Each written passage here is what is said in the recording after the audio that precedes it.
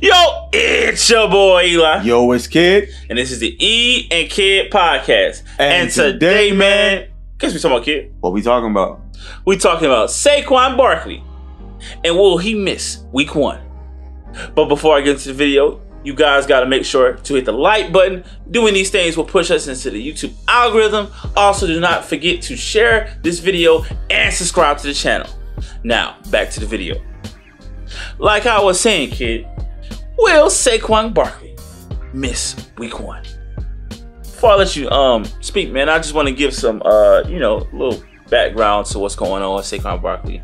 Obviously, I'm a Giants fan, so we cover Giants topics on the channel. So essentially, Saquon Barkley, he wants a long-term deal. There's been some issues with the Giants on getting this long-term deal done. They're not giving him his desired result. They gave out a report that they will offer him $13 million. Saquon says it's cap. We don't really know what's going on with the discussions. But he claims, Saquon came out and said he's not looking for a record-setting deal. He just wants to be paid more than the franchise tag, which is $10 million. I believe maybe one of the highest paid or the highest paid running back right now is getting paid $16 million a year, which is Christian McCaffrey.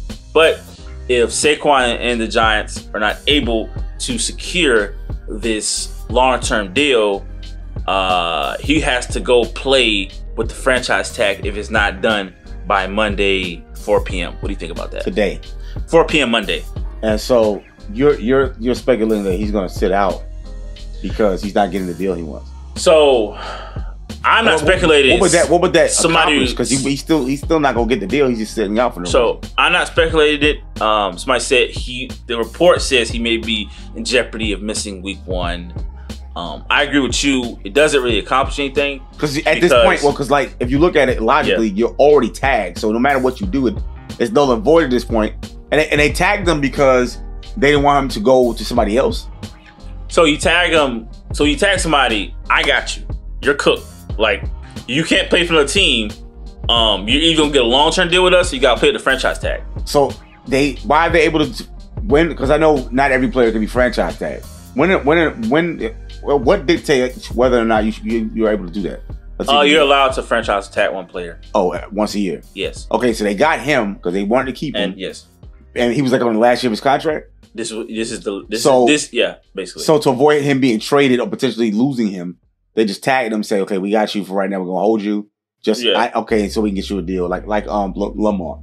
My thing is, I don't understand why these dudes. Me personally, I like but Darrell Reeves, he was good for this. He did a lot of short-term deals and a lot of tags. That's risky though. It's risky, but he did, because think about it. This is basketball, but let's use the Dennis Schroeder example. Betting on yourself could be just as risky. Because you could bet on yourself and get hurt. What Schroeder's saying is a little different because he wasn't offered a long-term deal. He was offered a 4-year deal, which is $7 million. He just didn't think. He thought he was worth more than he was, and then he came back, and in terms, he got a 1-year deal. That's what I'm saying. Off of, but that's a little different though. That's the complete opposite. There's some comparison here. It's similar. It's similar because sometimes players are not as good as they think they are. I remember Saquon Barkley talking about. No, it is, but like sometimes, or like he gets hurt, right? But that's why he wants a long-term deal. So like if I play in the NFL, because I know nothing's guaranteed, I would take there would be times I would take the shorter term deal and the franchise tag because I don't not really, because long-term deals, it depends on how much is guaranteed. And look, the NFL, nothing is set in stone. All those contracts are they're toilet paper. They're trash. Because remember Michael Vick got hurt after he got that $100 million deal? They cut that sucker down to $10 million.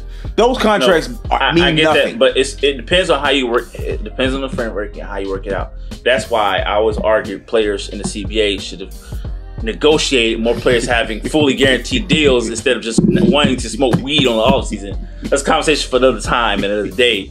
But what you try to do, because with a franchise tag, you can tear your knee. You could never see a big deal, or you could never get, because you may not be the same player. You can never get a long-term deal ever again. That's why it's risky with signing a franchise tag, even though you get all that money for 1 year. But even with a long-term deal, even if it's kind of like screwed and messed up, it's some deals with like Matt Ryan. Even though they could cut him after like 3 or so years, he still got 80-something million. He got most of his money up front, so he still got paid. So this is my view. He still got paid. My view. And it depends on the contract. Yeah. If the contract is like you're getting most of this money up front, there's some protections there, fine. But these dudes, they really make these predatory contracts where dude really not getting that much money out of the contract. And we all know people get hurt every day in the NFL, and it's only. You don't need to move a certain way and tweak your knee, and that's it. Yeah. And then they say, oh, well, you're not as productive as you used to be, and here they come to hit you with that bullshit. So that's why I'm like, sometimes, depending on the situation, it's more pragmatic to get a short-term deal or a franchise tag, because at least you know you're getting the money up front. Because, like, let's be real, the NFL is not for long. Most of these dudes ain't. Saquon is a star, he's a special case, but most of these dudes ain't playing that long. The average lifespan is like 3 to 4 years. No, I get that, but that's why I'm looking for that long-term deal. But if like it's kind of oxymoronic in a way, because I know why they do it, but if you're not going to be in the league but so long, most people, right? It's just like I would just take the most of the money I can get, man, and save it and invest it. But that's why you're trying to. After I tear my knee. But that's the point of negotiating that long-term deal with more money, because you're trying to get as much money as possible, because you don't know how long you'll be in the NFL. That's why, you know, when they're like, take a pay cut, he's like, screw you. You don't care, because like NBA, you get a long-term deal, you can tear your knee, and they still can't cut you. Like Kawhi Leonard has been having knee issues, but because the money's guaranteed, he's safe.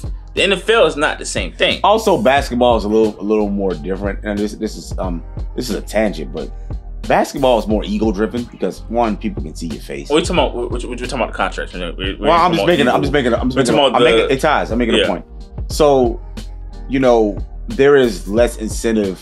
One, you get paid less in the NFL, right? Yeah. You get way less, and two, it's like there's a bunch of guys in the NFL that don't really care about winning, because it's like, of course, it's harder to win. There's so many things that gotta go right. It ain't like in basketball you get one player and that can make the difference. Like Saquon is a phenomenal athlete, right? Yes. But he by himself cannot alter. Even a good quarterback, you can have a great quarterback, but he has nobody to play around him.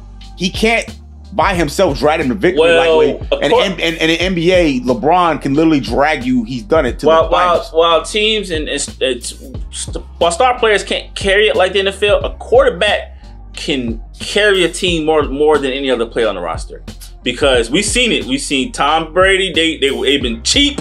They were cheap with the Patriots, but because they had Tom Brady. But they were competent players. They were competent. But my thing is, they didn't have to keep star wide receivers and tight ends. They didn't have to do. They could go cheap on certain positions because they knew that Tom Brady could make even like an average wide receiver look good to great. But he leaves and he's not the same player. I agree. Quarterbacks the wide receiver position is the most overrated position. Yeah, a quarterback can what's the word for it? Impact the game in different ways, because you know they can take over. Even if the defense is bad, he can still score points and win games. That to Aaron Rodgers, he's been struggling for the past 5-6 years because he has a trash team. It makes my point. While they didn't win it all, because you still need a great team at all, he made the team look much better than it was. That team's trash. The defense for a long time was trash. The wide receivers had the same wide receivers 7+ years, but he made the team look much better than it was because he was just that talented. But as a running back and a wide receiver, especially wide receivers, if your quarterback is trash, it's over. You're not really impacting the game like that. If you can get thrown to like that. Overrated position in the NFL. I really do. It's because needed. If you got a guy that's he's not Terrell Owens level, but he's competent, right? You got a quarterback that's great. You can use Tom Brady proved his entire career. I think running backs is more overrated than wide receivers. Oh no, I think running backs aren't overrated. I think they're properly rated. They pay them as such. Yeah, because your running backs come a dime a dozen. Sometimes it can be hard to get weapons. You can be stuck with Ted Ginn Jr. He can't catch. You still need a good. I don't think you need I think you don't need a star receiver necessarily, but you do need somebody who can catch. I think a star running back is actually more powerful, and I'll tell you why. Because when you get a star running back, it's hard to stop him, right? And if you got that dual threat of that star running back, and you got a system where you can throw, that gives you a duality. Whether that's more dynamic than you just gotta throw. But it's a little different because think about all the teams that have star running backs. How many times do they win?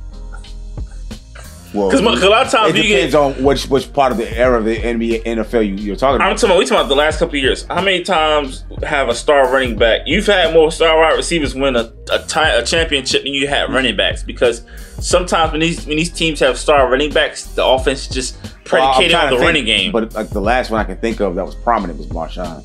Marshawn Lynch. Yeah, Marshawn Lynch. But Marshawn Lynch, come on. But outside of him, and he wasn't really at that time when they won, he wasn't carrying the team. Because when he carried the team, they didn't go far.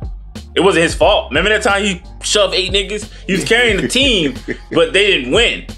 When they won, it was because he was still playing. He was a prominent part. He was still playing a high level. He wasn't. Well, I'm saying he wasn't like. We weren't looking at him to carry the load. Let's say the 80s where you could have Walt. What's his name?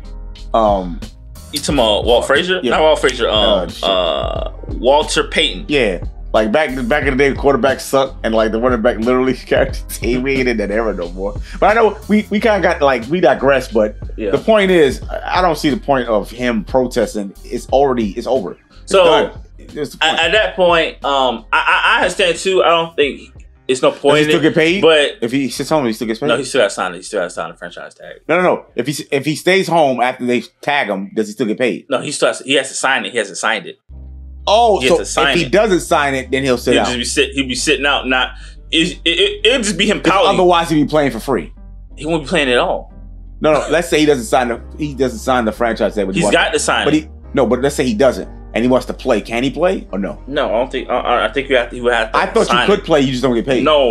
That's not how it works. Oh. So if he doesn't get the deal done by Monday, he has to sign. He has to sign the franchise tag. Something. He has to sign a franchise tag, and he can't negotiate a long-term deal until after the season is done. So at that point, him sitting out week 1 is just him pouting. It doesn't change anything because he just how some players hold out, but they can sign a contract. They can sign a contract later in that season. Yeah. This is futile because he can't sign a contract later this season. So no matter how many games he misses, even if we start losing games, it really doesn't matter. If he comes back, he starts to sign that franchise tag.